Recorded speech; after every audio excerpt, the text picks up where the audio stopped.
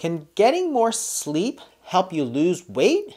I'm going to go over the brand new study that suggests that it can do just that. And it's coming right up.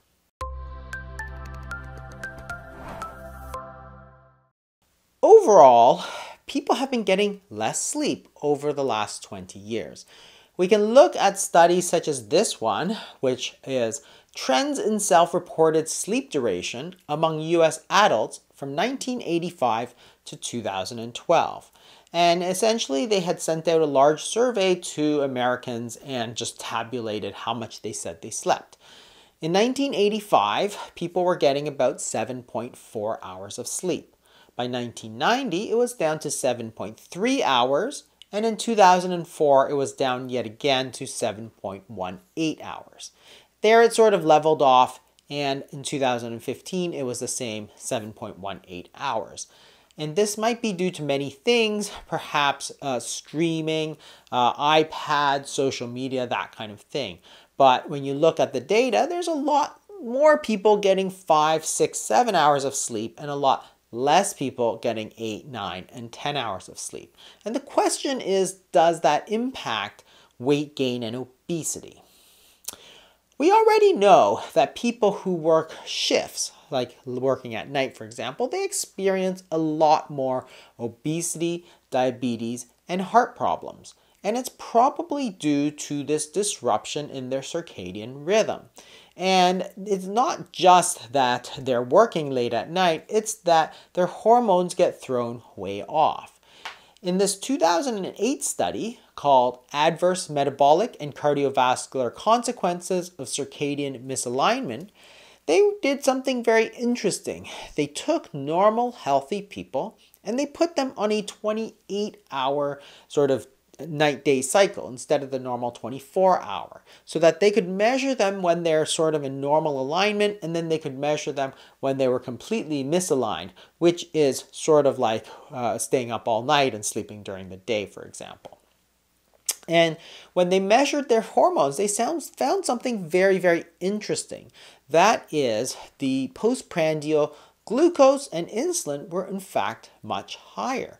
So these were in the same people eating the same meal, but when they ate that meal and they were in this misaligned circadian rhythm, they would have much higher levels of blood glucose and much higher insulin levels. And the reason that's important is because we know that insulin is a fat-storing hormone. It's the hormone that tells your body to take those calories and turn it into fat, which is storage, as opposed to using it to burn for energy. So the same amount of calories, same amount of foods is going to be much more fattening when your circadian rhythm is misaligned. And another very important metabolic effect that they found was that leptin is much lower. Leptin is the satiety hormone. That is, it tells your body to simply stop eating because you're full. If you are misaligned in the circadian rhythm, then leptin is much lower, which means practically that people are going to be hungrier. So they're not hungry because of some psychological reason that they want to munch during the night. They're just hungrier because their hormones are telling them to eat. Their leptin levels are lower, so they don't get that signal to stop eating. And obviously, these two very important facts are going to put them at much higher risk of obesity. Which brings us to our current study, which is to show what happens when you take people who are sleep deprived and ask them to get more rest.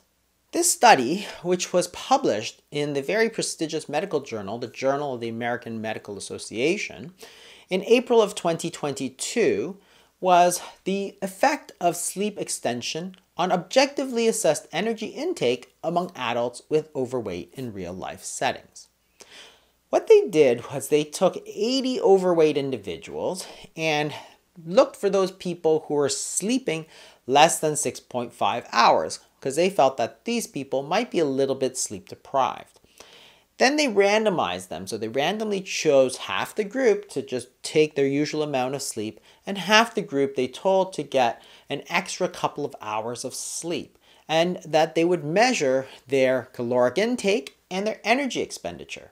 They tried to blind the participants to what they're really looking for by telling them this was a study really about sleep habits and metabolism as opposed to how much they ate. And it was successful. They could take that group in the sleep extension and they increased the amount of sleep by about 1.2 hours on average, from about 6 hours to about 7.2 hours. And what happened to the amount of food or the number of calories that they ate? Well, looking at the raw data, you can see in the control group where they didn't change their sleep habits, they perhaps ate a little bit more. It was on average 115 calories more per day. But if you look at the data from the people who were asked to sleep that extra 1.2 hours, they had a clear tendency to eat less as well. It was negative 155 calories. So the difference between the groups was over 270 calories per day, every day for that study. When you plot the amount of time they slept versus the number of calories that they ate, there seems to be a fairly tight linear relationship. That is, in those people who didn't get enough sleep at baseline, the more they slept, the less they ate. And this was enough to translate into meaningful weight loss. The control group that slept the same amount gained on average 0.39 kilos versus the people who got that extra sleep and they were able to lose 0.87 kilos. And between the groups, that translated into a 3.9 pound differential. There was no difference in their metabolic rate, and there was no difference in the total energy expenditure either. The reason that's important is because some people worried at the beginning of the study that if you're going to sleep for an extra hour and a bit, you're going to burn less energy because you're sleeping, which is going to consume less energy than if you're up and doing something. But it turns out that that was not a big concern. And neither was there a difference in the amount of energy they were burning while they were awake. It was really no difference. The big difference was in their amount of energy that they ate.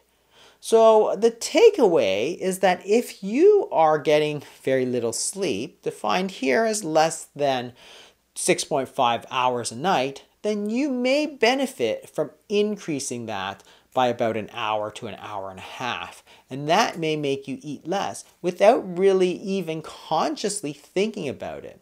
Why? There's two possibilities here. One possibility is that you have less opportunity to eat. That is, there's an hour or an hour and a half chunk of the day where you really can't eat because you're sleeping. And that's a possibility, and that's why fasting is so beneficial, because you really can't you're not eating, and therefore you're burning your calories. But quite possibly you may be realigning with the natural circadian rhythm so that you affect those hormones. That is, you're going to have a little bit less of the glucose spike, a little less of the insulin spike, and your leptin levels may be a little bit higher, which is going to translate into a less fattening effect of the calories you're taking, but also that you're less hungry so that you're taking less overall, but you're doing it in harmony with your body. You're not trying to force anything on your body. And that's why it's really important to look not just at your diet, but other things such as sleep. And this brings up a really important effect of sleep on weight loss. One of the things that not a lot of people think about, but is an easily actionable item to make it better. I hope you've learned something. If you did, maybe share it with a friend. They may learn something too. I'll see you next week.